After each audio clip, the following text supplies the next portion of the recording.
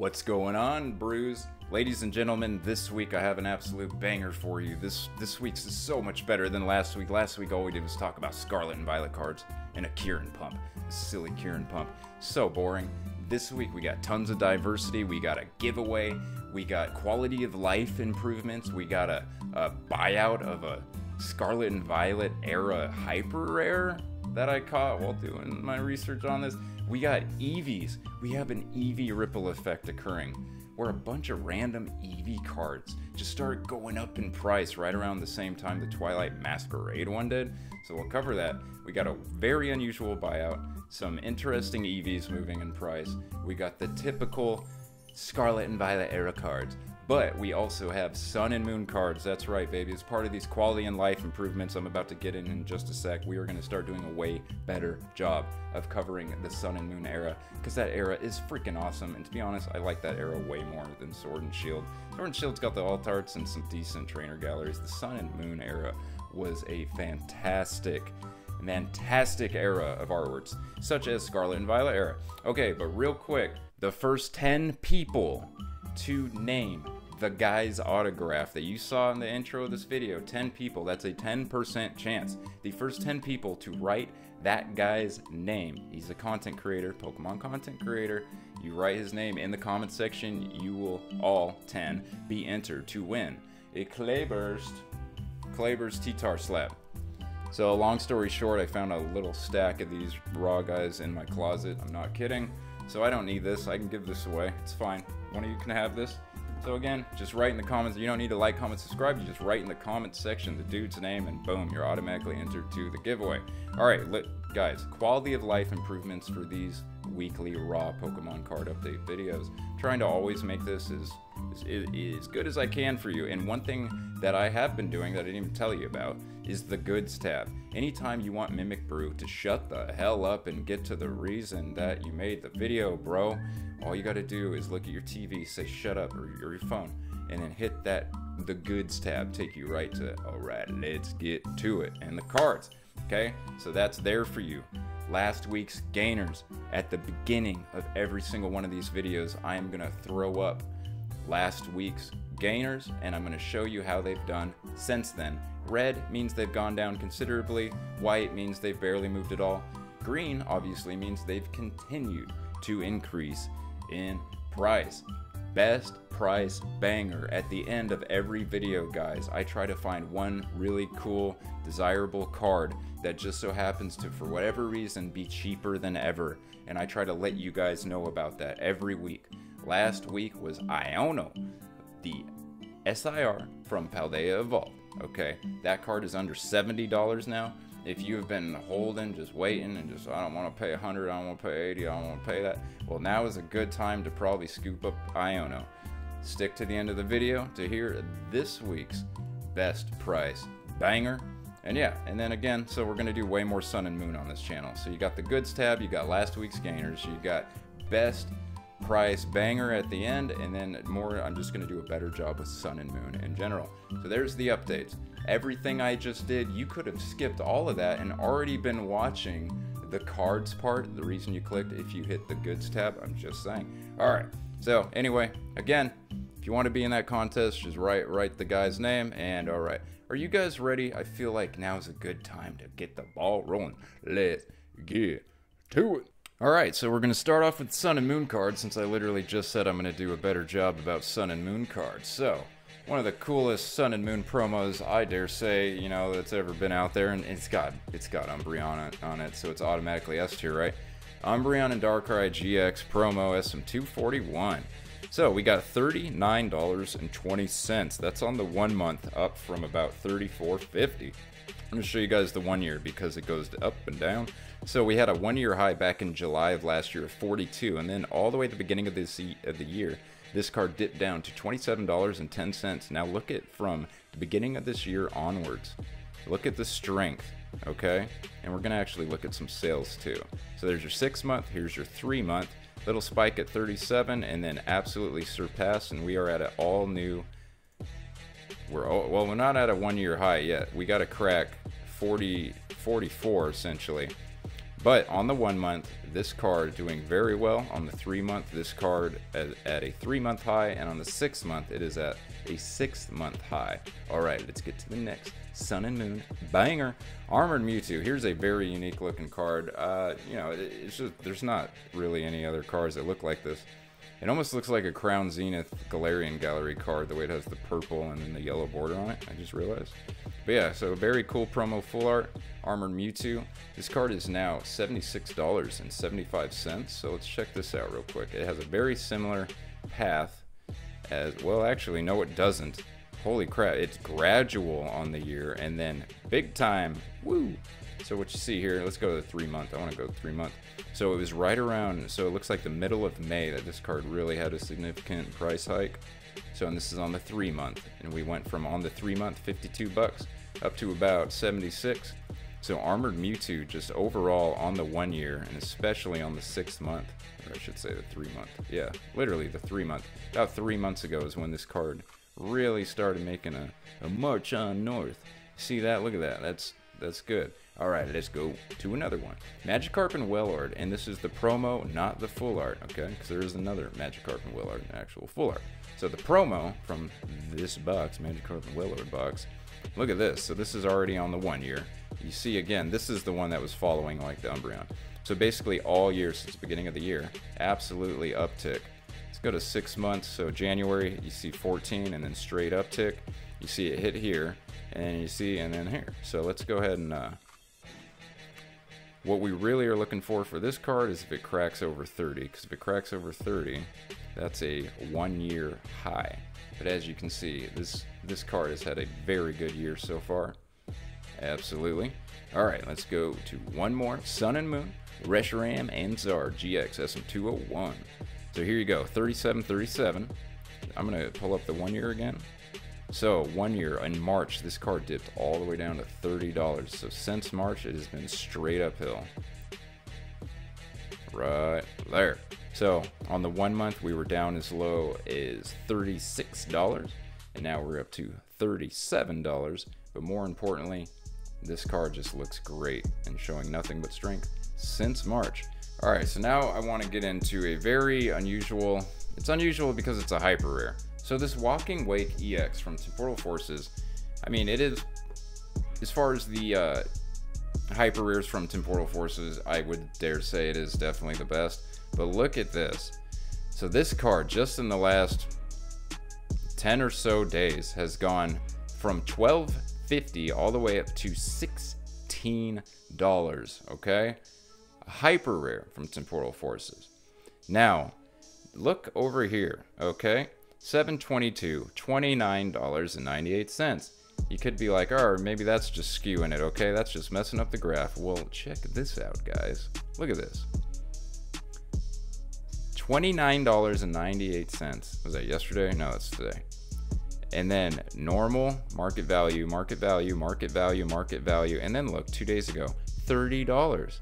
And then look, market value, and then look, $24, $20, and then right back to market value, maybe a little more, market value, and then boom, $30, and then right back to market value. This keeps going. Market value. Now we're what, 7 days ago, a week ago, $30. And then like, well, that's the one's up. That probably the same guy. Market value. Guys, $20.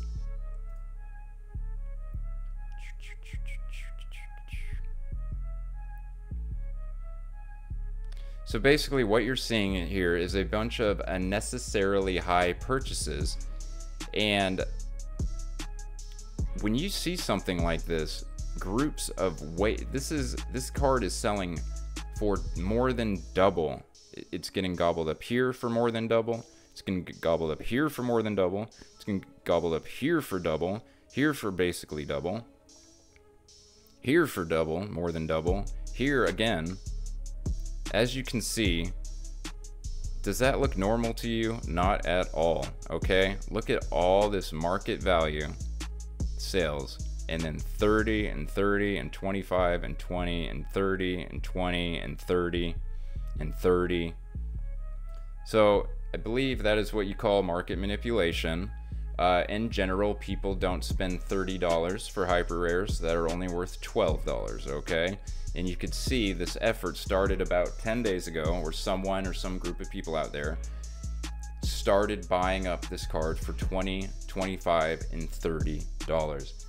Now, in order to do that, I mean, there's a lot of different ways you could get this done. This could be a round robin of sellers who are all together working together to pump and buy out this card. You list it for that much, I buy it, I'll list it for this much, you buy it, bounce back and forth, and then gobble up all the cheaper cards in between. I'm just saying, Walking Wake EX, this does not add up on the latest sales. This is glaring. This is how you know something is going on. That is not typical, that is not usual, and this is not a card that people are talking about that's being glorified. This genuinely, to me, looks like a backdoor secret buyout. Hopefully no one will notice, okay? And yeah, we don't like this.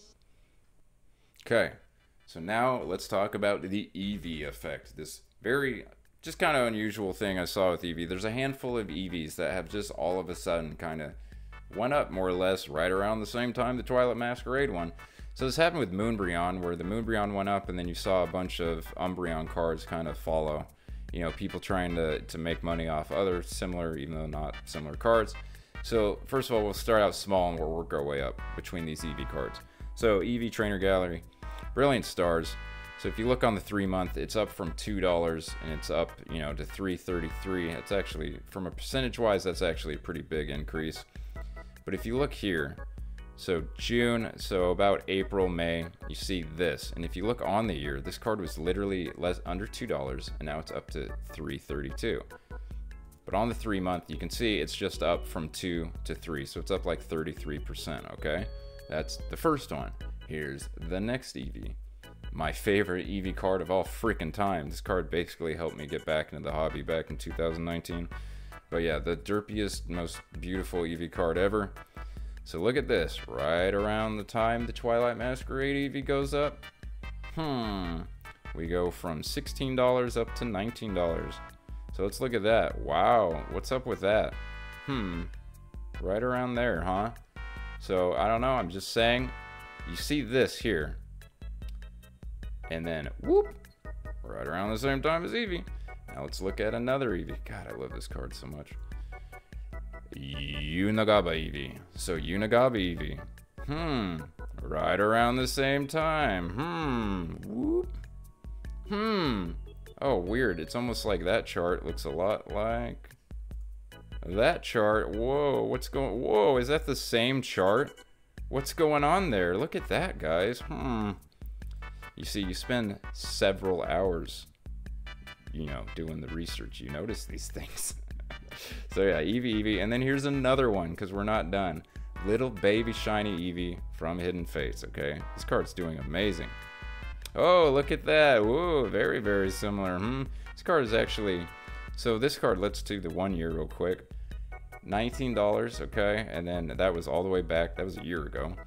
We hit a low of $14.21, and then again, since basically that low, look at this. But again, that right there, same time, this card was struggling to hold. If you look at the 1 year, it was like, all right, and then it failed here, and it started to fall down, and then what do you know, around that same time, boom. So for whatever reason, people are trying to maybe make some more money off of easy money off of Eevee. You know, maybe because it's popular, because of Twilight Masquerade, yada yada yada. But yeah, so all three of these Eevees have actually increased in value quite a lot over the last month. I really like the Unagaba one. I think this Unagaba Eevee is actually a pretty cool buy. It would be a cool buy. Alright, so now we're done with the Eevee, we're done with the weird hyper rare pump, and now let's get into the rest of the cards on the list, and then we'll get into the best buy banger. Alright, so here we go. So Drowsy from Scarlet and Violet base set. This card is, so first of all, it's at $9.19. There you go. So this card is at a 1 year all-time high by far. So this card, when Scarlet and Violet came out, I remember because I pulled it rather immediately, and I was like, dude, Kamiya, This card, Drowsy, this might be my favorite card from base set. And it always blew my mind that it was just this card was just doing so bad for so long. But now, finally, this Kamiya artwork, this beautiful, beautiful freaking Drowsy. Oh my god, it's you know, coming up to double digits. Finally. Alright, let's move on to Skeledirge. This card I actually featured on my top 10 favorite special illustration rares from a few months ago. I think it was like card number 6 or 7. I really love Skeledirge. But look at that 3-month. So I think Skeledirge might have actually been like 2 or 3 or maybe a month ago he was on the list when he first started going up. But he wasn't on the list last week. But he is definitely on the list again this week because of that chart and that strength. Okay, look at that. It's just been smooth sailing almost all year. I was going to say, yeah, I know. Yeah, basically right at the beginning of the year. So I was going to say, I know he went down. And then, yeah, here he is going back up. You can look at some sold real quick. We got 14, 15. I see a 20 there, a 16, a 17, a 20, 20. Yeah, I mean, it looks fine. Nothing crazy going on there. But yeah, Skeledirge is his best card. I love it. All right, moving on. So this card, obviously, I think we could all assume that it had been undervalued just because of the Perrin connection. Yeah, because, like, I don't know. I thought this card was going to automatically be like a $12 or $13 card right out the gate. But you see 750 to 7, and then you see a nice little spike to 11. But overall, what you see is higher lows over here on Growlithe. And if you look at this, so when I look at this chart, you know, I just see higher lows. And I see a popular Pokemon in a unique scenario with Perrin. And I think this card, you know, we're talking, I think maybe $10 or $12, $13. I don't think, you know, maybe, who knows? Now I say that it's going to go up to 20, right? Who knows? But if this Growlithe does take off a little bit, I don't think anyone will be shocked. Here's another card that I've mentioned in a previous video. I had a like top 10 cards under $10 a few months ago. And this one, I was like, this one's got to be $10. It took forever to get to $10 though. So you look at the 1 month. So right here, actually let's zoom out just a little. So it's at $10.37. What am I doing? This is the one. Okay. Sorry. So basically this is a higher low scenario where it's just consistently setting higher lows and just gradually going up slowly but surely. So higher low, higher low, higher low. But yeah, it's been very, very kind of slowly but steadily working its way up to $10. And it's Entei, okay? It's Entei. Is anyone surprised? You know, Snorlax is $12, $13. Why can't Entei be $12 or $13? Mimikyu is $11 forever. Freaking, I was going to say like Natu and Pidgey, but those were, you know, player related. Okay, so the next card is the last card.